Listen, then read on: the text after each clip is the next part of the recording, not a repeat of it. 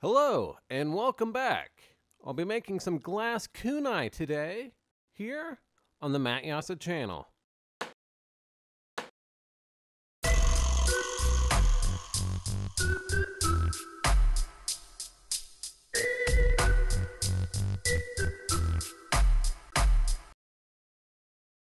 I'm starting off with my secret glass candle technique and then turning on the second stage of my Bravo torch to melt through this 28mm rod.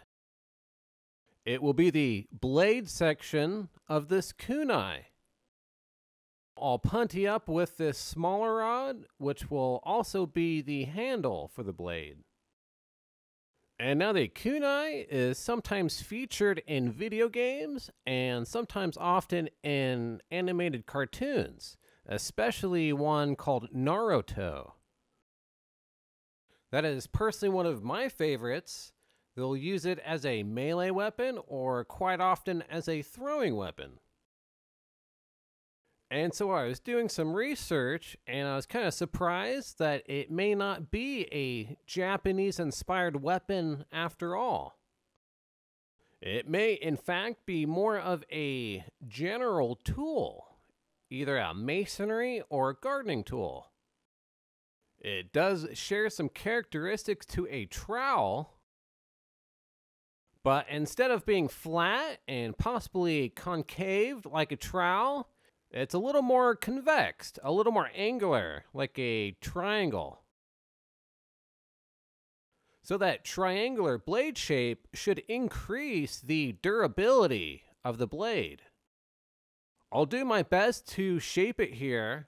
I didn't have a lot of accurate examples to go off of. I had to use more illustrated representations, and so most of them had a thicker, more triangular blade, but it did vary a little bit. However, one common feature that seems to be among all kunai is the looped end. And now I'm not quite sure of the purpose of the loop, maybe to fasten it to yourself to make it easier to carry. Other than that, I was thinking if you had a long pole that would fit inside of the loop, you could pull on it for some extra leverage, a little bit like a shovel. So I flattened the glass and then drooped it down with gravity and heat to make a point. I'll heat both the sides also and start drooping those down to make it more of a triangular blade. And now, even though a normal kunai has sharp sides and a pointed end, I won't be sharpening these ones I'm making here. That would require some cold working tools, which could grind away at the glass without applying heat. Heating the glass will cause it to contract and condense up, and so any edges you have or sharp angles will quickly melt away.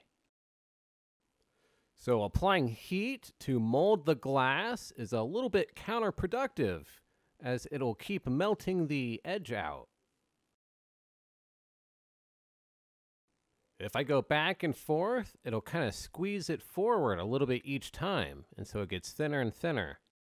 So it's not going to be sharp enough to cut paper or anything, but it'll still look pretty cool. It's more of a display or cosplay item, especially if you're a fan of Naruto. Speaking of Naruto, my favorite character from that show was one called Kakashi.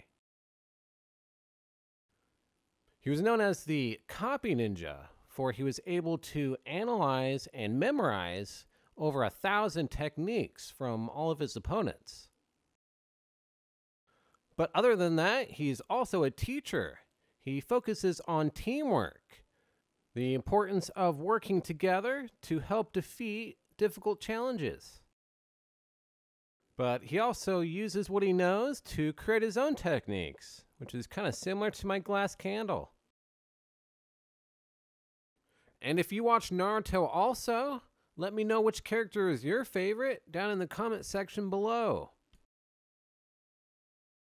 We're halfway through the episode. I hope you're enjoying it so far.